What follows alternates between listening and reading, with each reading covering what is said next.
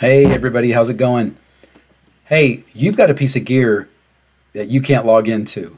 For whatever reason, you bought it used, you've come into a job, the documentation's bad, there's no passwords to be found to this router or this firewall, and you need to get into that thing now. Well, here's how to break into a Juniper device. We'll use an srx300 as our example. And here's how to password recover the root account. All right, so here we go. First of all, you got to have physical access to the device. Either that or somebody's got to plug a console port into a console server that you can get to over an IP network such that you can access that console port. So you got to get access to that console port, okay? Plug into the port labeled console.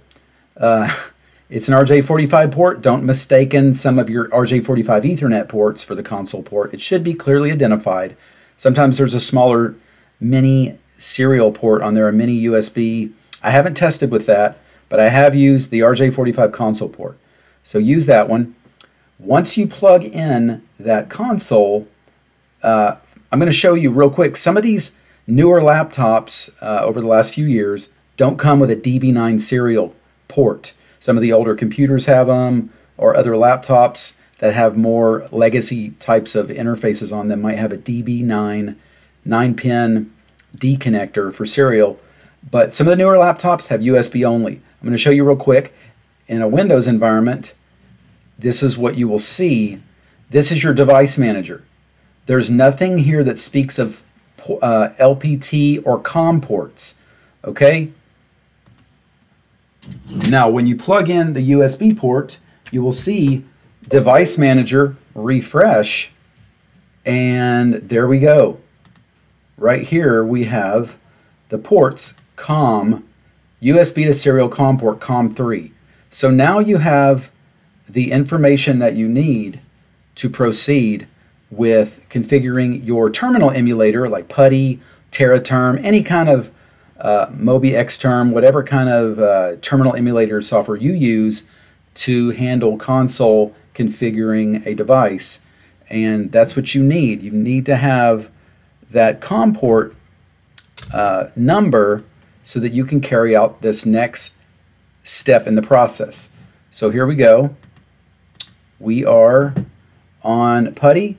I've got COM3 selected here. Now, when you click on this, if you do not get a prompt, then something's wrong. You're going to have to go into Settings and go into something related to the serial connection, and you need to have these settings.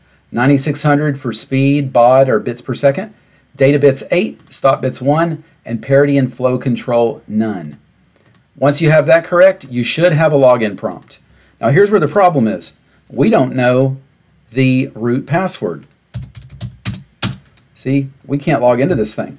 So you need to have someone on site reboot this device if you have a remote console to it, or if you're local to it, you need to power it off, and I will show you the next step. So while this thing is booting up, you are looking for a message to interrupt the boot sequence. Not the first message, but it's the second one. So not here. Do not hit any key to stop auto boot. Wait until the next opportunity when it says, you'll see it in just a second. It is right there. So hit enter to boot immediately or spacebar for command prompt.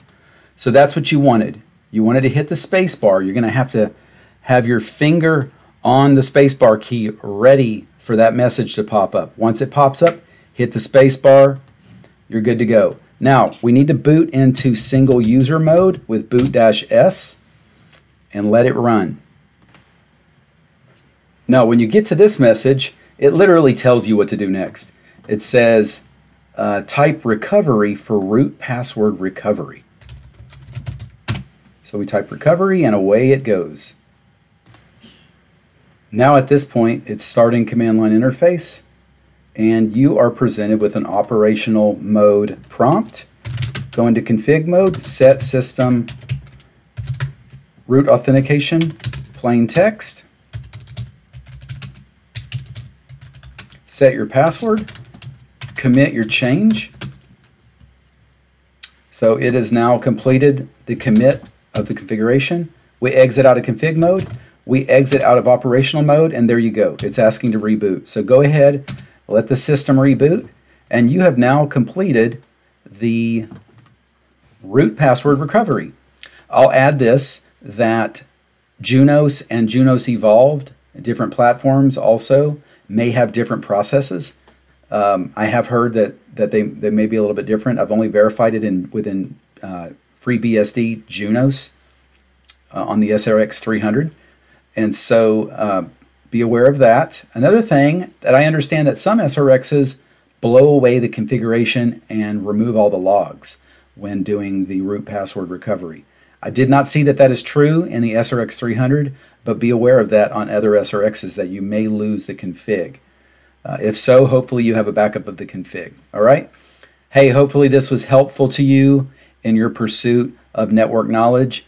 If you like what you're getting from this channel, subscribe. You'll get updates as I post new videos.